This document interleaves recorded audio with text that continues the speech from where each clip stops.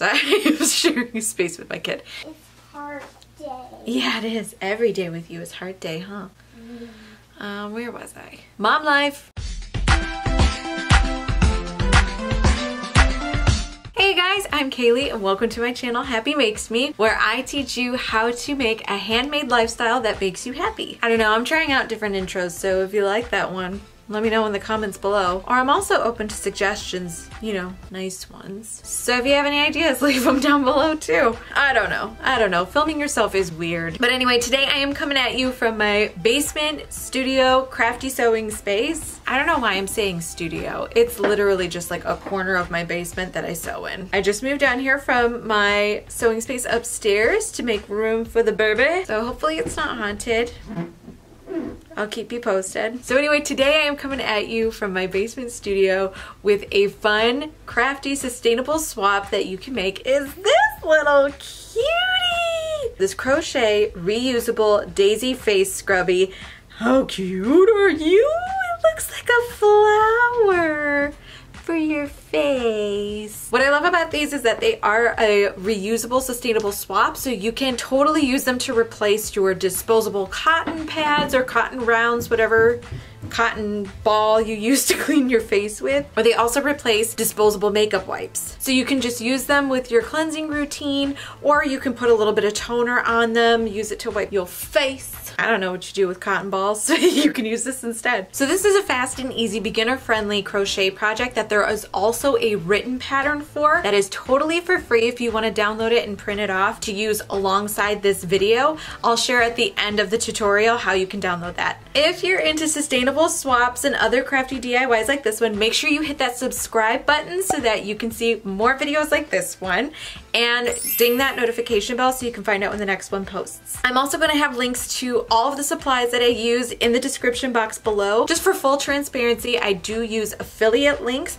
which means when you shop these products using one of my links, I may earn a small commission based on your purchase. However, there is absolutely no obligation for you to buy via those links. I just like sharing because it's what I'm using. But if you do end up using it, thank you so much, because your purchase really helps support me in making more videos like this one. So thank you. But if that's not your deal, no worries. Enjoy the free video. And like I said, this is a beginner-friendly crochet project. However, there are a couple things that you're going to need to know before you get started. You're going to need to know how to make the magic circle or use the magic circle method, how to do a slip stitch, single crochet, half double crochet, and puff stitch.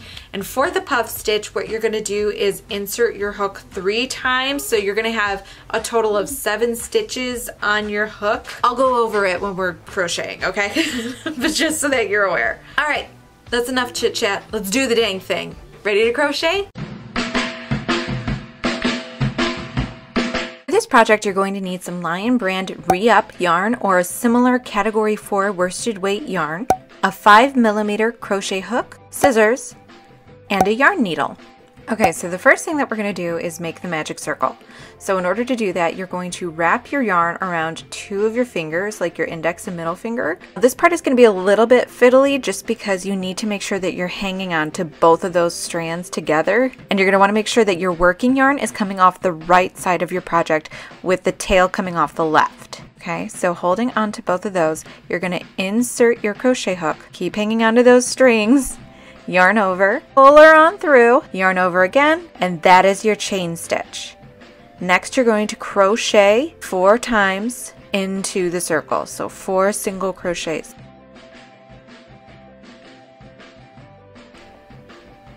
Okay, here's your last one.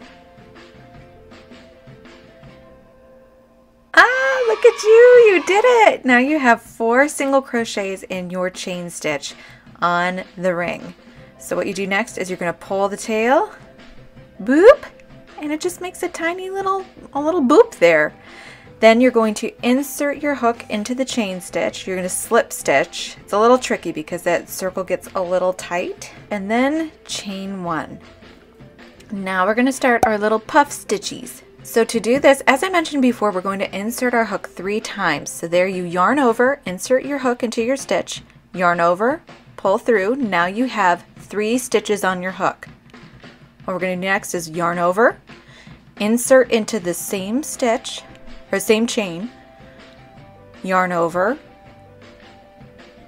pull through. Now you have 5 stitches. 1, 2, 3, 4, 5. Good counting. Yarn over, insert, yarn over again, pull through. You'll now have 7 stitches on your hook, and that's how many you want. You yarn over and pull it all the way through. Now I will say with this yarn it's a little bit tricky because it is prone to splitting, so just be careful when you're pulling through. But that's your first puffy. Then you're going to do the same exact thing through each stitch. So you're going to do this a total of 4 times. That's what's going to make the kind of like inside portion of your little daisy. Okay, at the end of this round, you're going to slip stitch in order to join, and then chain 1. Okay, and next up is an increasing round. So what you're going to do is insert your hook and do 2 single crochet into each stitch. There's 1 and 2. Ooh, I'm having a hard time. And then we're going to do that the same in the next stitch. So 2 single crochet in the same stitch. And then you're going to repeat that process all the way around.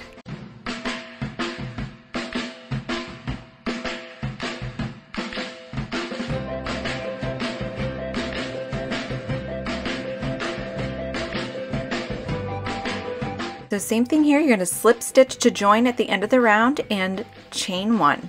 For our next increasing round, you're going to do 2 single crochet in your first stitch. There's 1 and 2 into that same stitch. Then you're going to do 1 single crochet in the next. 2 again in this next stitch. So 2 single crochet. That's 1, and then in the same stitch, 2, and then 1 again in the next stitch. So just 1 by itself. And just repeat that process all the way around.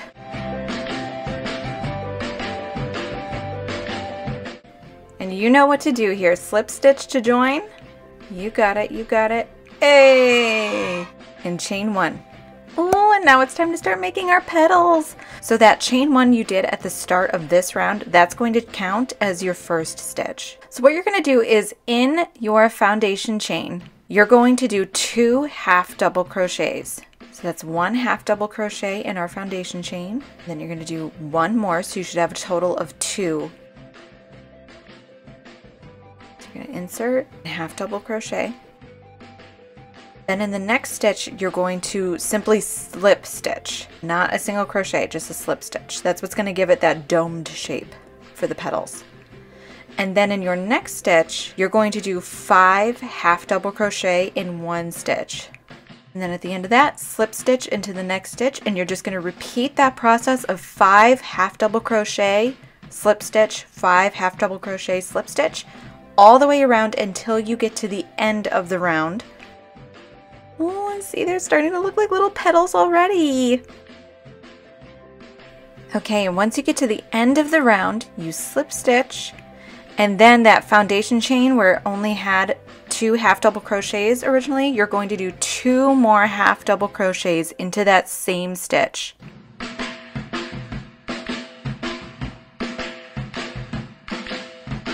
So 2, that's your second half double crochet into your starting foundation chain. So that'll give you a total of 5. Then you're going to slip stitch to join at the top. Pull your yarn through. Now all that's left is for you to pull a little bit of yarn, cut it with your scissors, secure it with a knot at the top. Okay, and then once you secure it at the top with a little knot, then you're just going to take your yarn needle and weave in your 2 ends. And then you are all done. Just cut off the excess with a pair of scissors, and you can kind of like manipulate it to smooth out the extra yarn. But then you have your cute little crochet daisy scrubby. Oh, I love how these turn out. They're just so fun and unique. And what I love about using this yarn in particular is that it softens up really beautifully when you throw it in the washer and dryer. So all those little like lumps and bumps that you can see from your crocheting, they kind of soften out and it looks more and more like a flower the more that you use it. And as I mentioned before, they're perfect for gently buffing your skin during your cleansing routine. You can put some toner and use it to wipe off your face, wet it, and use it as a makeup remover. I especially love using these in the second step of a double cleansing routine. It just finishes off so perfectly, and it's great for replacing those disposable makeup remover wipes. I am so happy with how these little daisies turned out, and I hope you love them too. If you end up making one of these daisy face scrubbies for yourself, make sure you post a video and tag me on Instagram. I would love to see your makes. I love following along with what you guys make, so yeah, be sure to tag me so we can be buddies. So as I mentioned before, there is a written pattern that you can download and print off for free for this particular crochet project. You can get that for free by subscribing to my weekly newsletter. I will leave a link in the description box below. Sustainable swaps are probably my favorite projects to DIY, so if you guys have any suggestions or requests for things that you would love to see a DIY sustainable swap for, leave them in the comments below and I'll make sure to make a video about them in the future. So that's it. Thank you so much for watching this daisy face scrubby crochet tutorial. If you enjoyed this video, make sure you subscribe, hit that red subscribe button below, and give this video a like if you're feeling it. I love you and I appreciate you whether you're new or old to this channel. Thank you so much for watching. I hope you have the best day ever, and I'll see you again next time. Bye!